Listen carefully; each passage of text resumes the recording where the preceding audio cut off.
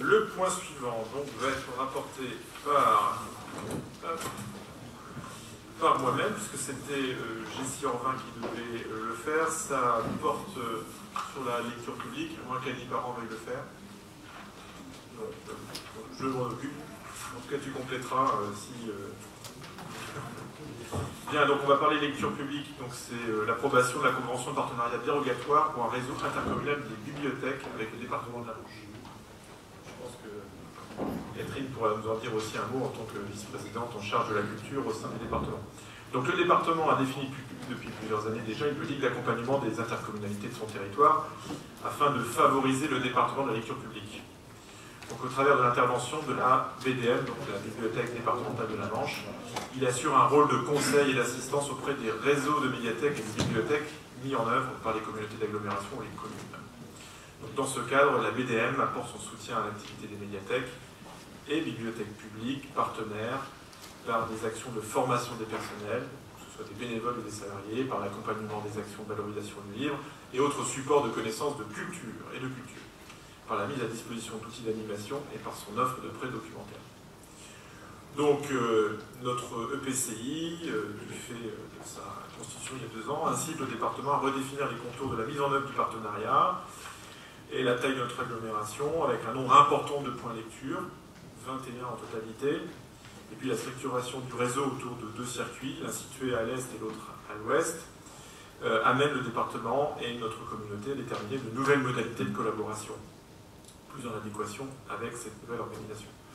Et pour cette raison, il est envisagé de proposer un nouveau conventionnement pour une durée de 2 années, avec, je veux dire, 2 dimensions dérogatoires. La première quant à la durée, 2 ans au lieu de 3 ans pour tenir compte de la période de mise en œuvre, et puis une dérogation également quant aux dispositions précises de mise en œuvre pour prendre en considération ce nouveau périmètre communautaire.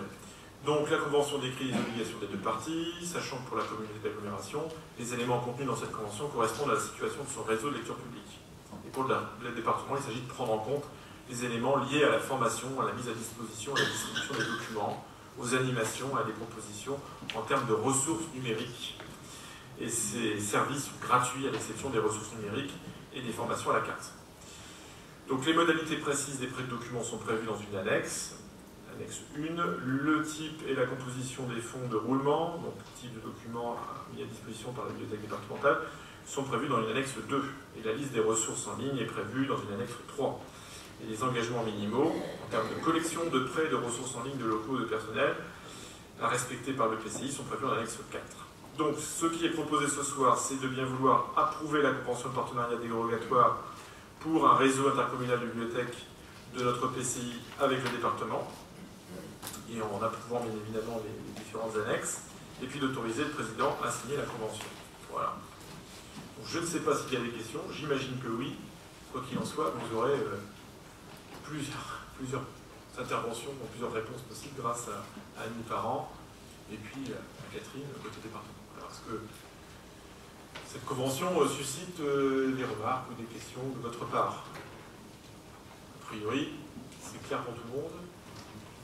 Ce qu'on peut peut-être dire, c'est que cette convention est à l'avantage de l'EPCI, parce que, notamment dans le nombre de documents prêtés, si vous allez sur la présentation de la convention, vous allez à l'annexe 2, vous voyez que théoriquement, au vu du nombre d'habitants et au vu du nombre de livres prêtés par habitant, la collectivité pourrait prétendre à un prêt de 10 000 livres maximum. En l'occurrence, il est proposé d'en prêter 20 000. Donc, vu le nombre de bibliothèques sur le territoire, David a dit 21, et l'étendue du territoire et les pratiques préexistantes, les discussions avec le département amènent à cette convention qui est dérogatoire à ce titre, entre autres, mais qui est avantageuse pour la collectivité. C'est vrai que le travail avec les services de la BDM est très productif, ça se fait en parfaite intelligence et il n'y a aucun souci de ce côté-là. La deuxième dérogation, tu l'as dit, c'est qu'il a fallu un petit temps de mise en œuvre de la lecture publique sur le territoire depuis le 1er janvier 2017. Donc cette convention, elle va aller jusqu'en fin 2020, donc on part pour 2 ans au lieu de 3.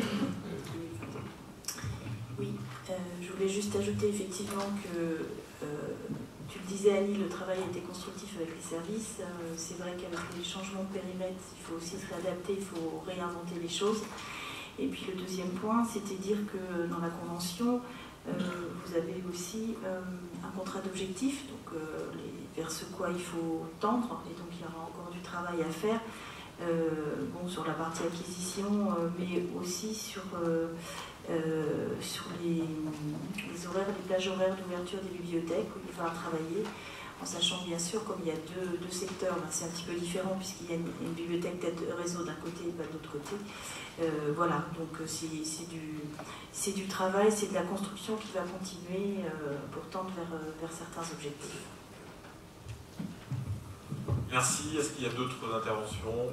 A priori, tout est clair. On a eu la voix de la déléguée lecture publique et puis du département. C'est parfait. Pas de questions? On passe au vote.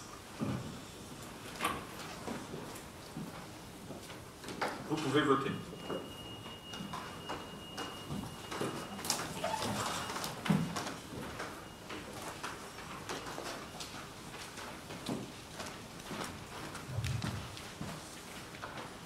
Donc 113 votes reçus, 113 votes favorables. Donc la lecture publique est un vent en poupe. Merci, puisque nous avons l'unanimité.